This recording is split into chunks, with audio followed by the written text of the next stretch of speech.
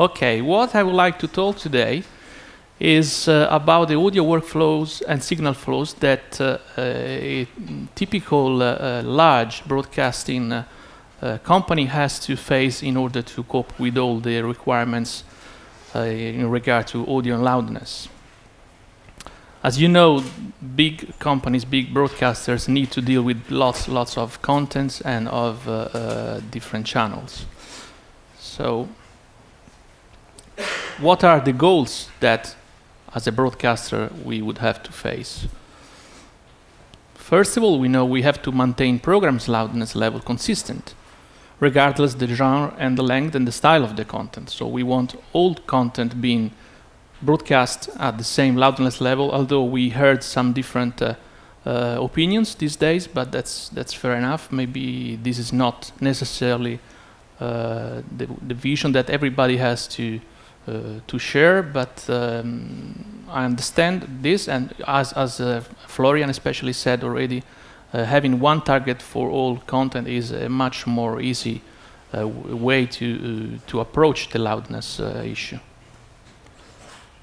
And then we want to maintain all the different TV channels at consistent levels. This is one of the most important thing to reach. So is the most annoying fact of beside the fact of having commercial sounding too loud, is the fact that when we switch between one channel to another, the listener has to immediately approach the volume control. And then this must work for all audio formats, and that includes 5.1 stereo or even for the mono reproduction. And this has as well to work through TV set or home theater systems. I think that Mark Pascoe from Dolby will mention this, so I will not go into details. And as we have been heard as well, we need to make the loudness range of the content compliant and well translated through the TV listening environment. And this does not have to affect anyhow the audio quality of the program. And as well, from the creative point of view, we have to find solutions that would not modify anyhow the relation and the creative intention, so the way that the producer of the content wanted that program to sound like. And this will definitely lead to a much more improved listening experience and the most possible sounding program through this kind of environment. So we are not necessarily aiming to sound as good as high quality music programs or other content, but definitely within the broadcasting chain, we have to provide the best possible listening experience. And as well, as we all have to deal with money, and money is extremely important these days, we have to please the advertisers. So we have to not put ourselves in the position where they would complain with us. And last but not least, we have to comply with the regulations. This is a very much growing item and issue that day by day is more and more important for more and more countries. Italy has been into this for already 4 years, as well as other countries like UK or Poland or Spain and the US recently, as Mauro will describe in 1 hour. And so this will possibly involve more territories and is raising a more important issue day by day. So far we approached and listed the goals, but this is a very challenging issue. Let's see how we have to face it and what the challenge is. We have a various type of content that includes TV production, so programs that have been produced specifically for the TV delivery, and as well we have cinema production, so programs and content that have been produced and crafted within a completely different environment, so the cinema theater. And then we have live feeds. So if for TV and cinema we had pre-recorded material, now we have also to take into account what happens in the live feed. So pre-recorded programs, and they could be either by tape, or by file, more and more. And then we have very long form content as well. We have short programs. And at the end of the chain, we also have very extremely short content like promos, ident, and commercials. And then we have new productions, so programs that have not been done with the previous specifications, but that we have the possibility to produce, design, and craft according to the new loudness standards. But as well, we have archive material. So we have plenty of hours of programs that have been produced during the last 60 years, maybe. And we have as well to make them comply with the new regulations. And we have channels that we are not they are not at all under control, because they are just arriving as they are produced, and we are just rebroadcasting them. But as well, in order to provide a good, pleasant listening experience to the audience, we have to take care of them too. And these programs can be of different format. So they could be either multi-channel, stereo, and they have to be audible through as well simulcasting chain. Not only, we can eventually have more than one language. So very constantly we broadcast in 2 languages in Italy. Switzerland has up to 4 languages, and as well services for visual impaired or voiceover features. But finally, we do have the tools. Tools that are specifically aimed and designed to cope with us for the loudness issue.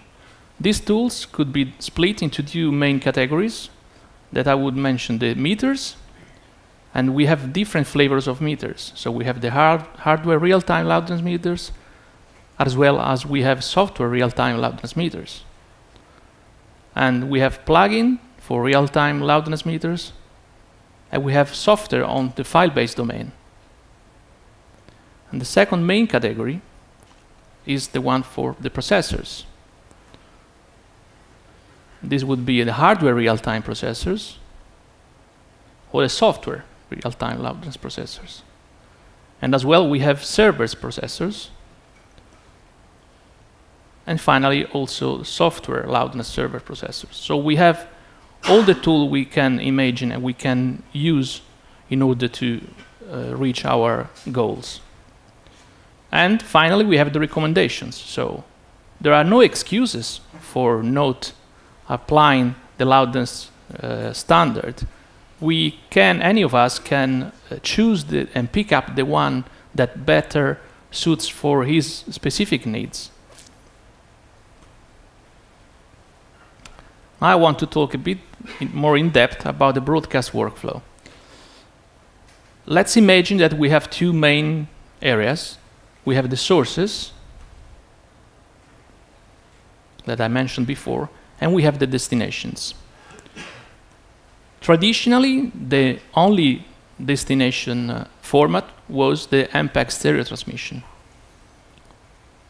And the way we have been using tools in order to create a much more controlled, let's say, audio leveling, was the real-time processor.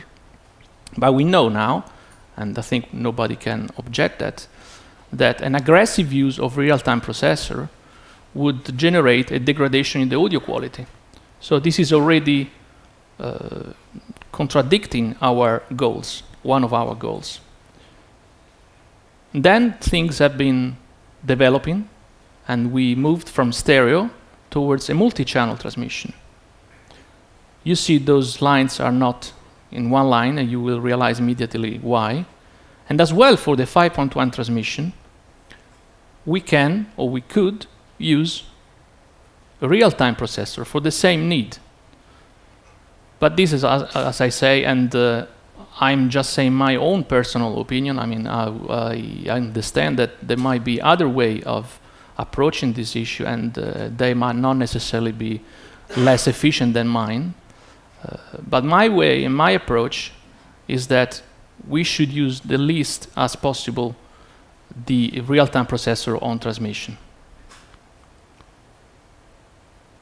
But as well, as I said before, we have to provide for people that are not listening through 5.1 home theater system, the stereo transmission, and for that we use the down mixer.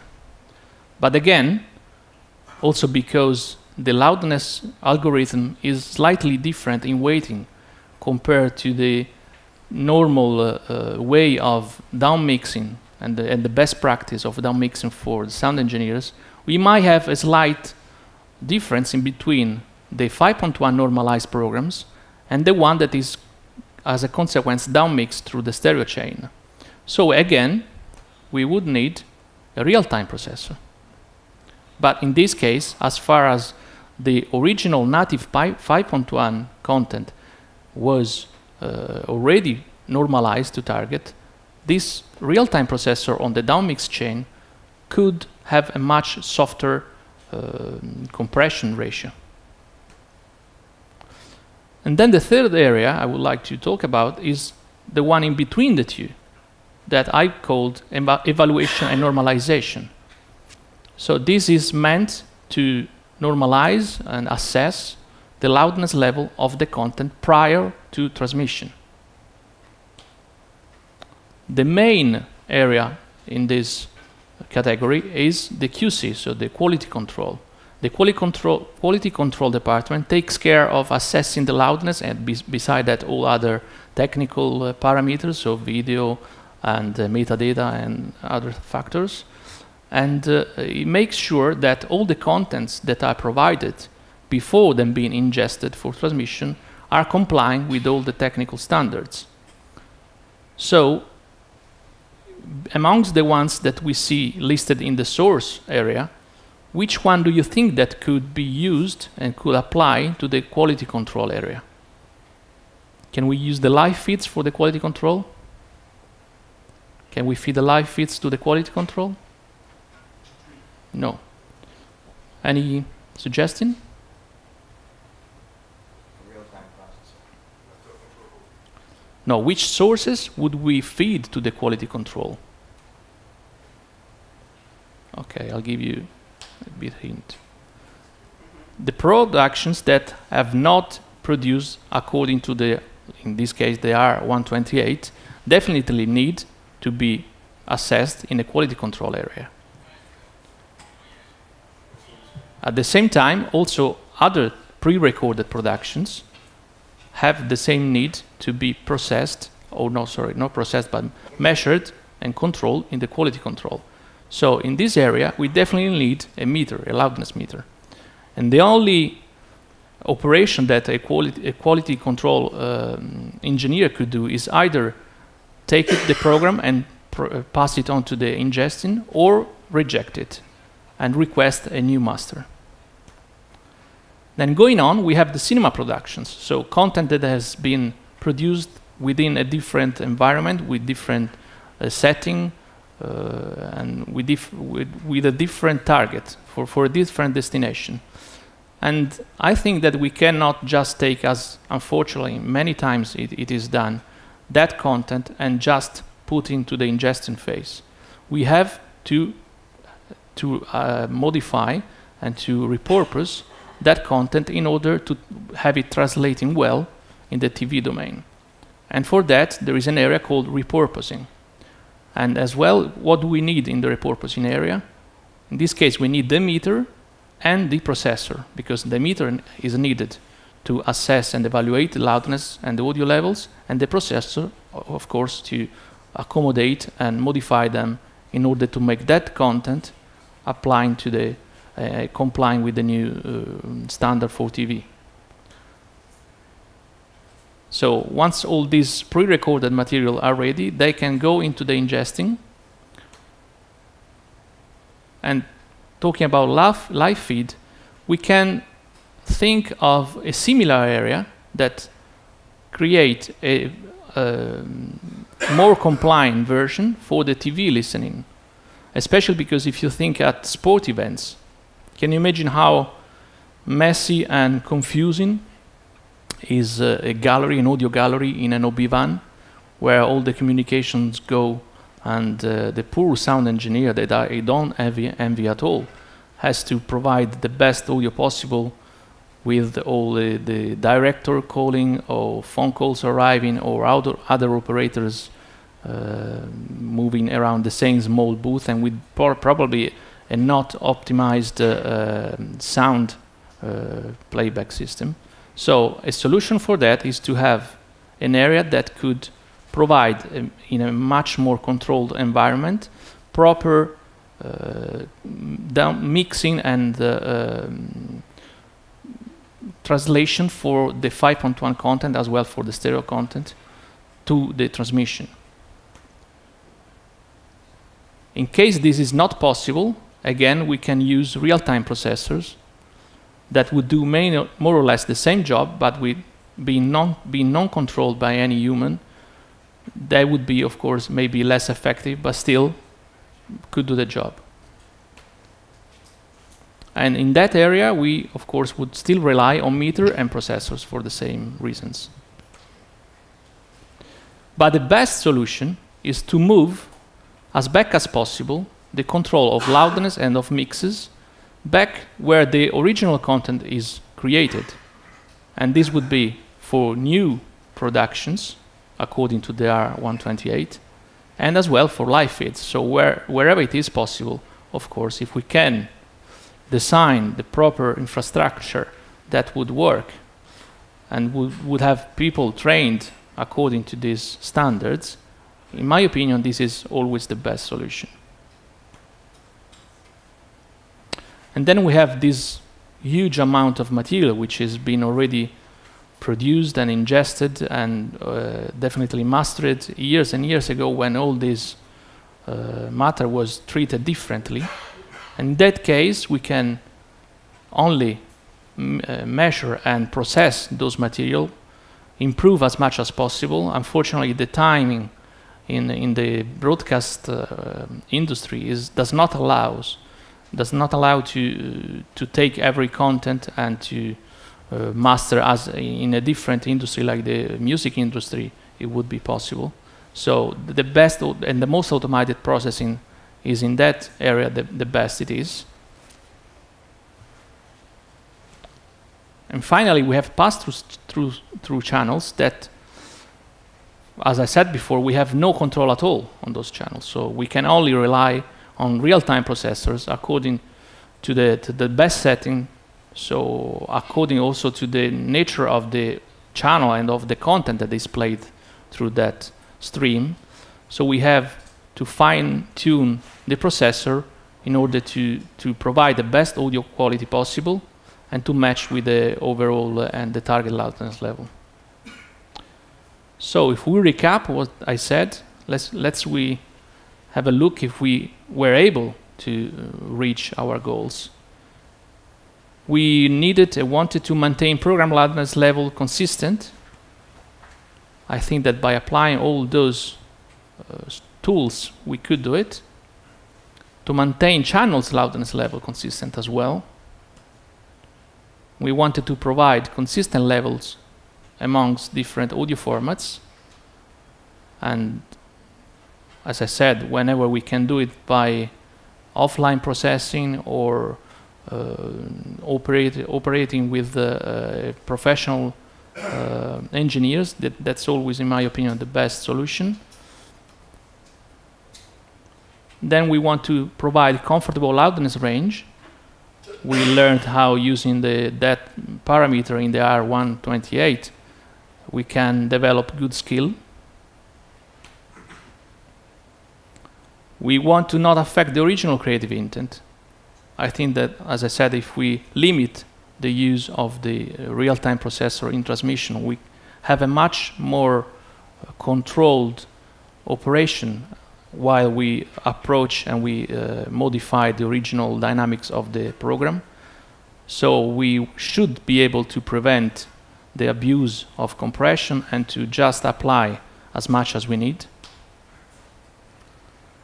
And possibly in this way we were able to provide the best listening experience to the listeners, especially if we compare to what the current situation is in many broadcasters. And last but not least, we have to, and we possibly are able to comply with the regulations, because as we have been checking every single item before and prior to transmission, this is definitely the only way and the best way to make sure that we are not breaking the law. Possibly, we are also pleasing the advertisers because we are definitely increasing the audio quality of their content. And by providing a consistent level between program and commercials, I think we are definitely averaging the experience of the customers. So even the interstitial breaks would be perceived as part of the entertainment. So rather than having them kicking the viewer out and having them jumped on the sofa, we just not even advise them that there is an advert. And if this has the same quality as typical other content have, it could be an enormous improvement for them and as a consequence also for the entire advertising industry.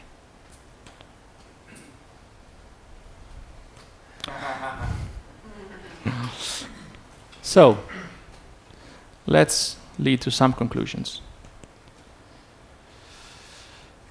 Again, other people might have different opinions, but this is simply what I have been experiencing during the years.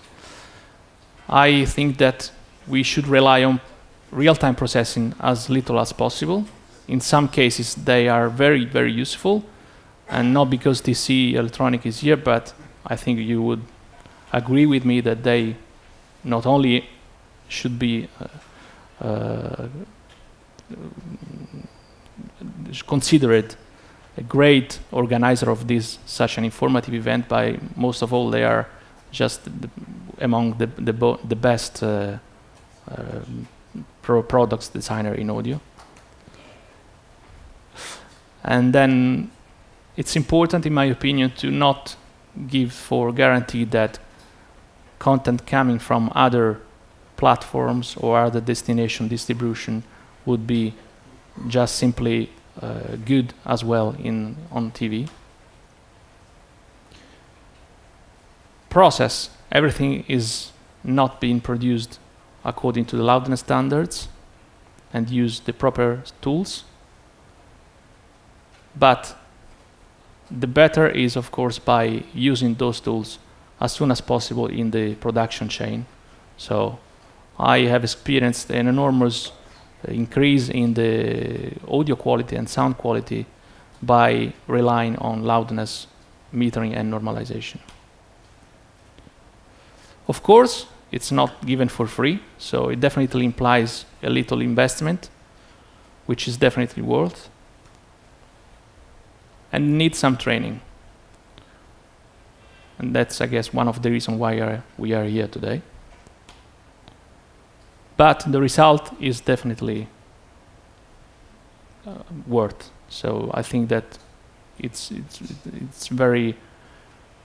absolutely great that this has become a reality. This has come true because we are all benefiting from this as engineers, as producers, and as well as users.